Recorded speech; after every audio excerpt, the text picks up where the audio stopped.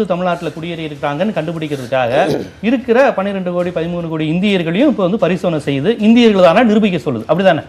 அதாவது இப்போ 2-3 விஷயம் சொல்கிறேன். முதல்ல நண்பர் சொன்னார், நான் அதில் டெஃபினட்டாக உடன்படலை. ஜேர்னலிஸ்ட்லாம் அவங்களாம் தவறான செய்திகள்லாம் பரப்பின்னு இருக்காங்க. திரு என் ராம் போன்றவர்கள்லாம் சொல்லிட்டு இருக்காங்க. அதேமாரி என்ன போன்றவர்கள், அது வலதுசாரி சிந்தனையாளர்கள் இருக்கக்கூடிய நிறைய பத்திரிகையாளர் அவங்க இது ரைட்டு தான் சொல்லிட்டு உட்காந்துருக்காங்க.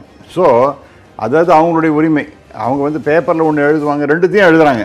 இது ஃபார் அண்ட் எகென்ஸ்ட் அவங்க they are publishing in Hindu. Likewise other papers times of India எடுத்துட்டாலும் அப்படி தான் போயிட்டு இருக்காங்க. அதனால் நீங்கள் every one has God right. அதனால் நான் அதை டிஸ்பியூட் பண்ணவே மாட்டேன். ஒரு விஷயம்.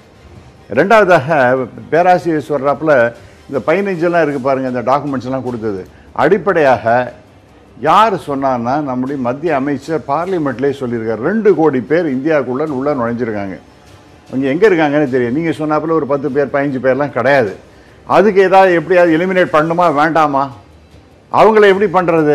அப்போ டெஃபினட்டாக அவங்களாம் நம்ம நாட்டுக்கு நல்லது பண்ணும்போது நடவடிக்கை எடுத்திருக்க வேண்டிய நடுவண் அரசு எடுக்காம இப்போது நாங்க எல்லாரையும் செக் பண்றோம், எல்லாரையும் பரிசோதிக்கணும்னு சொல்றது ஒருவேளை பார்த்தா அது அரசுடைய நிர்வாக தவறு தானே அது? சார் அது இல்லைன்னு நான் சொல்லலை சார். அது நீங்கள் இப்போ பிஜேபியை நீங்கள் குறை சொல்ல முடியாது. அட்லீஸ்ட் இவங்க வந்து முழிச்சுட்டு வேலை செய்கிறாங்க. முன்னாடி இருந்தவங்க ஒன்றும் பண்ணலை. இன்னும் அதுக்கு நீங்கள் கேள்வி கேட்டிங்கன்னா 1971 எலக்டோரல் பாலிடிக்ஸ் பண்ணது இந்திரா காந்தி தனக்கு ஓட்டு வேணுங்கிறதுக்காகவே அவ்வளோ பேரையும் உள்ளே கொண்டாந்து விட்டாங்க.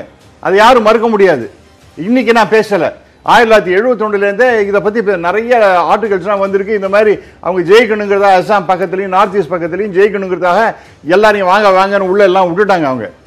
அதெல்லாம் யார் அதுக்கப்புறம் ஏதாவது சரியான சரிமுறை 71 தேர்தலுக்காக அவங்க அத்தனை பேரையும் கூட்டி வந்தாங்கிறது 71 அது ஒரு ப்ராசஸ் நடந்துகிட்டு இருந்திருக்கும். அந்த வங்கதேச யுத்தம் நடைபெற்றது. அதையொட்டி நிறைய பேர் வந்து பாதிக்கப்பட்டாங்க வந்தாங்க. இருங்க ஜீவா, நான் ஏன் 71 சொல்றேன்னா 71க்கு முன்னாடி 1 கோடி பேருக்கு மேல வந்துட்டாங்க. நான் அவங்க ஊரா போய் சொன்ன உண்மை. அதெல்லாம் ரொம்ப ரொம்ப பாராட்ட வேண்டியது. நம்ம நாட்டுக்கு மிகப்பெரிய அளவுக்கு பிரச்சனையை உருவாக்கி கொண்டிருக்கின்றார்கள். இது அதனால நீங்க பாகிஸ்தான் மேல ஆக்ஷன் எடுக்கணும், அதுக்காக தான் பண்ணினது. ஆனால் அதையே ஒரு வாய்ப்பா வச்சுக்கொண்டு எல்லா இடத்துலையும் அவங்களெல்லாம் உள்ள விட்டுட்டு அவங்களெல்லாம் போகாது அப்படி பண்ணி நீங்க ஐ டோன்ட் நோ, நீங்க இதுக்கு அஸ்ஸாம் பக்கம் போயிருக்கீங்களா இல்லைன்னு தெரியாது. கிட்டத்தட்ட அதுல நிறைய பேர் இல்ல சார். இப்ப அஸ்ஸாம்ல விவாதமே இல்ல. இப்ப இங்க பிரச்சனை என்னன்னா அஸ்ஸாம்னா விவாதமே வேற மாதிரி இருக்கும். வேற சில புள்ளிகள் வந்து பேசலாம்.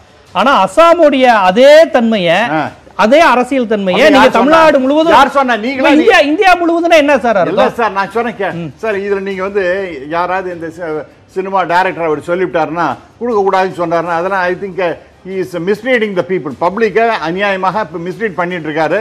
அது மக்களுக்கு நல்லது இல்லை. அவர் வந்து